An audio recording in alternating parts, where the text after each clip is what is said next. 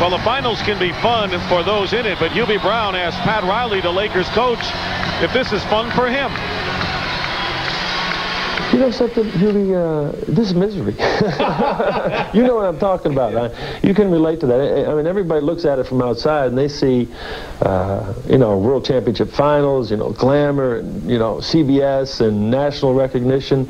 Let me tell you, the participants in this kind of matchup, when you're playing for all the marbles, is just the waiting to get to the competition is excruciating, first of all. You would love to play 7 consecutive games in a row, every other day, survival of the fittest.